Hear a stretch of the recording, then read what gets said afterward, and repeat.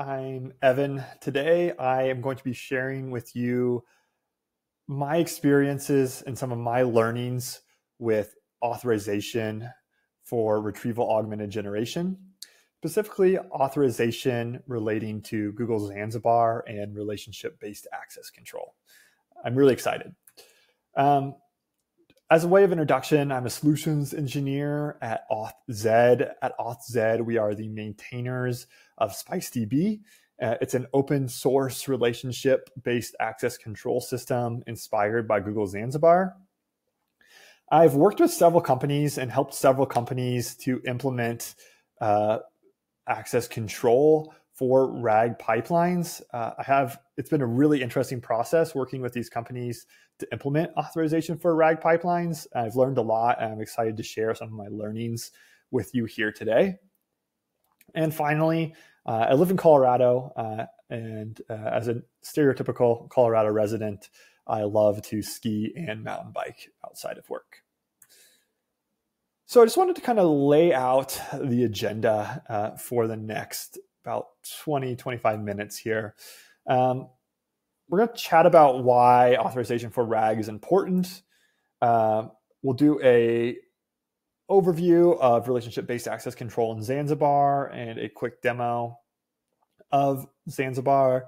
Then we'll talk about RAG authorization architecture, and then we will finish with a demonstration using relationship-based access control in a Google Zanzibar-inspired authorization system for RAG authorization. So it should be a fun few minutes here. Why should you care about this talk?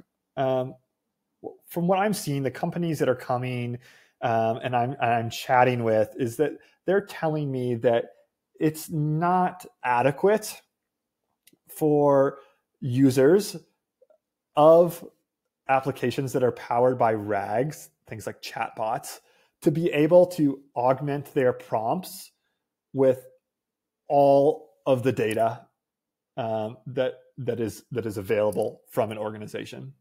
And so just like you have access control inside your Google Drive, you should also have access control for what data users can use to augment their prompts.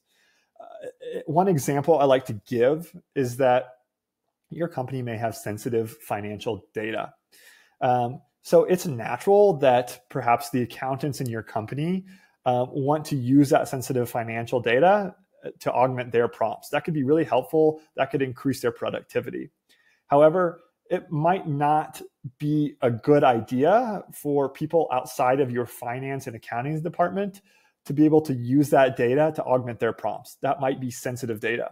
And that's where we need to implement authorization into our RAG pipelines to ensure that only the users who are authorized to view and who need to view that data are those who can use that data to augment prompts. So that was a practical example. But if you look at kind of the ecosystem, it very much seems that RAG and vector search are growing at a rate like I've never really seen a technology grow as quick as these technologies. I think it's interesting to look at Elastic's website. There's no longer mentions of keyword search. It is AI. It is RAG. It is vectors. And so a lot of these traditional companies have fully switched towards these AI search paradigms. And it's really interesting to see. And I think that is an indicator that it is growing really quickly, especially for enterprises.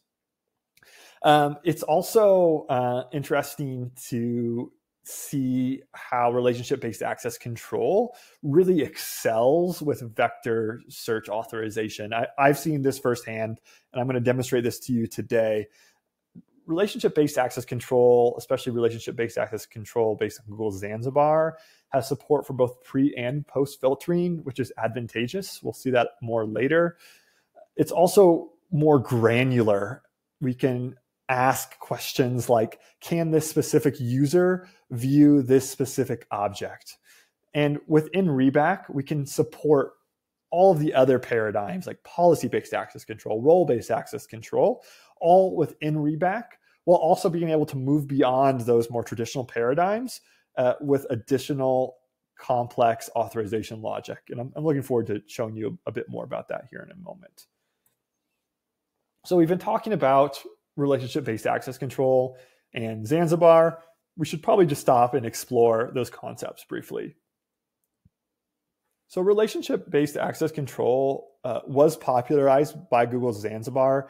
It did exist before Zanzibar, but Zanzibar is what popularized it. There is a Google Zanzibar paper where you can read in depth about Google Zanzibar. Google Zanzibar is Google's internal authorization system that they use to handle massive throughputs, and they distributed this authorization system globally around the world.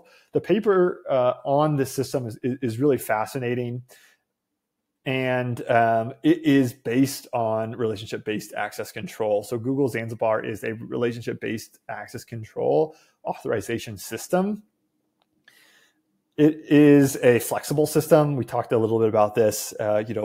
Relationship-based access control has a lot of advantages when it comes to bespoke authorization logic that does not fit well into policy or roles. Additionally, systems inspired by Google Zanzibar are scalable because they implement a really interesting hotspot cache. We won't be able to have time to go into that today, but I definitely encourage you to read the Zanzibar paper to kind of learn more about that. Additionally, systems based on Google Zanzibar have some really interesting consistency properties. So when you make a request to a Google Zanzibar-based system, you would be able to either skip the cache or use the cache. Additionally, there is an existing concept called Zookies, which allows you to say, use the cache if it is at least as fresh as this particular timestamp. Really interesting stuff. We can't get into all of that today, but again, I encourage you to read the Zanzibar paper to learn some more about how Zanzibar implements that if you're interested. As I was kind of alluding to, Zanzibar exists in the real world. There are two implementations that I think do a great job of staying really true to what is described in the Zanzibar paper. Those are Okta FGA, which is actually a sandbox project with the CNCF, and SpiceDB. That is another open source Zanzibar implementation in the real world. So let's explore relationship-based access control a little bit more. So this is kind of a illustration of what relationship-based access control could look like. So we would have a user. A user could be a viewer of a folder. That folder is Evil Plans in this scenario. And this Evil Plans folder has a document nested underneath of it. And that document is called Steal the Moon. And in a relationship-based access control system like OpenFGA or SpiceDB, we could define a authorization logic that says that if you are a viewer of the documents folder, then you have permission to view the document. Let's go ahead and actually do that right now in SpiceDB. So here we're looking at the SpiceDB playground. It's SpiceDB running in the browser. It's located at play.authz.com. And the first thing you have to do in a Google Zanzibar system is to define objects. And we define objects with our schema. So we will say we have users. We can say that folders are another object type we have in our system. And we can also say that there are documents. And we will say that users can be a viewer of a folder, as we talked about in that diagram earlier. And we'll say that you can view a folder if you are a viewer. And now we'll move on to defining documents. So documents have a folder. Documents belong to a folder. And we'll say that you can, let's expand that a little bit. We'll say that you can view a document. Sorry, let's make that singular too. You can view a document if you can view the documents folder. That makes sense. So what we did here is we were basically saying walk this relationship. So walk the folder relationship to see if the user has view permission. And if they have view permission on the folder, they have view permission on the document. So great, we've defined objects, we defined how they can relate to one another. Now let's actually relate some objects to one another. So let's say we have a document. The document is steal the moon. It's a folder. The folder is evil plans. Oops. And evil plans as a viewer. And that viewer is going to be the user, Tim. So now let's check to see if the user, Tim, can view document Steal the Moon. And Tim can view the Steal the Moon document because he can view that document's folder. And he can view that document's folder because he relates to that folder as a viewer. Now let's, so you can see that there. It might help to kind of see the schema with that as well. So I'll stop there for a second, but let's also go and add another relationship. So let's just add document XYZ to folder evil plans. And let's list, oops, that's not what we wanted. Let's list all of the documents that the user Tim can view. And we made that plural. Let's change that. And we can see here that the user Tim can view two documents, Steal the Moon and XYZ. This was a lookup resources API request that will really come in handy later when we talk about pre-filtering authorization in RAG pipelines. So let's get back to the presentation here. And let's kind of shift gears and start looking at some RAG pipeline architectures. And so we can see here that there's two phases to a RAG pipeline. There's going to be the initial ingestion of data, and then there's the query, retrieval, and response of data. So the initial ingestion of data would involve ingesting data, either structured or unstructured data from a knowledge base, processing that data, embedding that data, and writing that data to a vector database. And then we look at the query, retrieval, and response. So a user is going to make a query or request to an application. This could be a chat bot. The chat bot is going to embed the user's query. It's going to take the embedded query and find relevant embeddings. And it's going to take the data stored alongside the embeddings and provide that data as context alongside the prompt to the large language model. The large language model will issue a response. That response will be augmented with the contextual data that we picked up in the vector database. And that response will be returned to the user. This was a very quick overview of RAG architecture. If you are new to RAG architecture, I definitely recommend pausing this video and taking a moment to just familiarize yourself a bit more with RAG architecture. There's a lot of good videos out there. But the problem with this specific architecture is that there is no authorization. If a user, say this user is someone who should not have access to sensitive financial data, and they ask, what was the company's revenue in Q4 of 2023? And would say it's a private company that doesn't like to share their revenue. Well, that would be problematic because there is, and we'll say that revenue data was in this knowledge base and therefore lives in the vector database. And that would be problematic because that user could ask that question to the chatbot. The chatbot would be able to actually fetch that data from the vector DB and fetch that financial data to use to augment a prompt to an LLM. And therefore, a user could actually have access to sensitive financial data by asking a chatbot with no authorization implemented in the RAG process. And that's problematic. And so we need to implement some authorization into this pipeline. And let's look how we do it.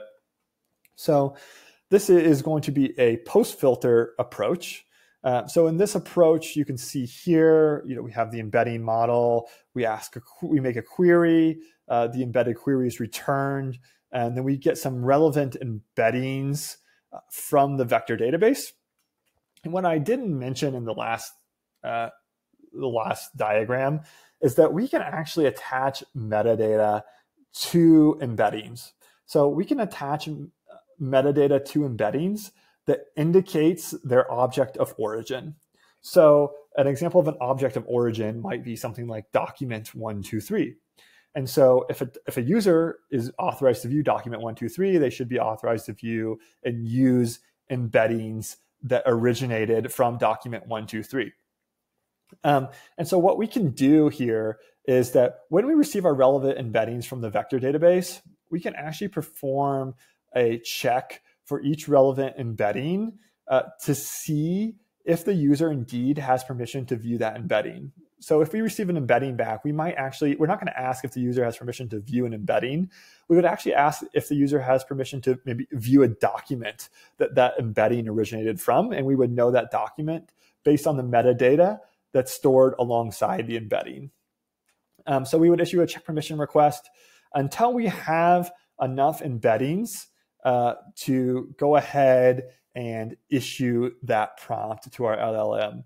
So a lot of folks will say, I need at least 5 pieces of additional context before I go ahead and I make that prompt to the LLM. Or they'll say, I need to exhaust all of the embeddings that were returned, or I need at least 5 pieces. This is a good approach in many situations. And this does allow you to get fine-grained authorization on your embeddings. Where this approach sometimes can be slightly problematic is if you have a low positive hit rate on the embeddings that are returned from your vector database. So in situations, if you have, say 1,000 embeddings returned from your vector database, and I can only view one of those embeddings, we have to filter through those embeddings until we find the one I can view. And even then, we're probably going to keep filtering through those embeddings because we're probably going to be looking for something like 5 embeddings. So if there's a low positive hit rate on embeddings I'm authorized to view, this approach could be problematic. And that's where the pre-filter approach comes into play. So in this approach, we are going to make the query to our, let's say, our chatbot application or whatever it might be. We will embed the query. And then before we do anything else, we're actually going to ask our Zanzibar-like system, what are the objects that I can actually view? And so we're going to get an array of objects that I can view. And then we're going to pass that array of objects that I can view as a filter with our query to our vector database. We would receive all of the relevant embeddings back from the database, the vector database, and we would know that we are authorized to view all of those embeddings because we passed in that filter into that vector DB query. We can then take those contexts from the embeddings, and we can use those to augment the prompt to the LLM, and then we can issue the response back to the user. I'm going to focus the demonstration today on this pre-filter authorization architecture. So let's move on here to the demonstration. We have some Python code. This presentation is actually running in a Jupyter notebook. For those who are interested, it's actually called Rise. That's a technology that allows me to present from a Jupyter notebook. It's really cool. I give them a shout out. They are an open source tool. So we will go ahead and load our environment variables that we need. In this demonstration, we're going to be interacting and using SpiceDB, Pinecone, OpenAI embeddings model, and OpenAI ChatGPT 3.5, and also LangChain. So a lot of really cool popular technologies, and we'll be putting them all together to create an authorized RAG pipeline. So we've loaded the environment variables in from a file. Now we can look here. We're going to be writing a schema to a SpiceDB instance that we have running in the background. It's a pretty simple schema. We have users. Users can be a viewer of an article, and the viewer of an article can view the article. So let's go ahead and write this schema. I also need to mention that we're going to be moving fairly quickly through this code. If you really want to dig into this code, we are going to be trying to link it here in the description. If we can't link it in the description, you can just go to the AuthZed blog, and you can find all of this code on the AuthZed blog. So let's go ahead and write this schema to SpiceDB. So I went ahead and just did that. Next up, we are going to write some relationships. We're going to write two relationships. Both these relationships have user Tim as the subject. And so, and we're referencing the viewer relation. So this relationship is going to make Tim the viewer of article 456. This relationship is going to make Tim the viewer of article 123. And if you think back to our schema, this means that Tim should be able to view both article 123 and article 456. So let's go ahead and we'll write these relationships to SpiceDB. Okay, relationships are written. Now let's move on to setting up our Pinecone index. So this is a Pinecone serverless index, very easy to use. So we are going to go ahead and set up that index, and we are good to go. So moving on. So we've initialized our Pinecone index. Now we are going to write some data and embed some data to our vector DB, our Pinecone vector DB. So here we have some text. This says that Peyton Manning won the 2023 Oscar for the best football movie. That is not the case. There is no such thing as Oscar for best football movie, and Peyton Manning certainly did not win it. And so this is something and this is a fact that will not be known to an LLM. And so if a user asks a question, something like who won the Oscar for best football movie in 2023, that will be something that will have to be augmented with our prompt to our LLM. So alongside this data, we're going to store some metadata. We're going to say that the metadata we're storing here is article ID 123. And so what we're saying is that this text data originated from article 123, and that's important for authorization. So we went ahead, that's okay, and we wrote this data to our vector database. Now we're going to go ahead here and we're going to perform a lookup resources request to SpiceDB to generate a list of articles that the user Tim is authorized to view. So we can see here that Tim is authorized to view articles 1, 2, 3, and 4, 5, 6. And we're storing that as an environment variable called authorized articles. So there's a lot going on here in this particular block of code. So we're not going to cover it all. What you really need to know here is that we are issuing this is our query. This is our question. We want to know who won the 2023 Oscar for the best football movie. And an LLM shouldn't know this without augmenting the prompt. And we have provided that data to the vector database. And so let's go ahead and initiate our query. Our query is going to try to augment the prompt with any relevant information stored in the vector database.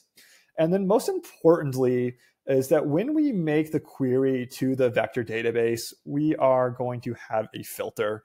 And that filter will be restricting the embeddings that we are using to augment our prompt to the embeddings that have an article ID that we are authorized to view. So let's go ahead and invoke this function. And we got our answer. That's expected. So Peyton Manning won the Oscar for the best football movie. That used the data from the vector database to augment the prompt so it was able to issue a response to us. Now let's go ahead and delete a relationship in SpiceDB. So let's make it so that Tim is no longer related to article 123 as viewer. Awesome. And so now let's refresh the list of documents that Tim can view. Now if Tim can only view one document, that's document 456. So let's continue on here.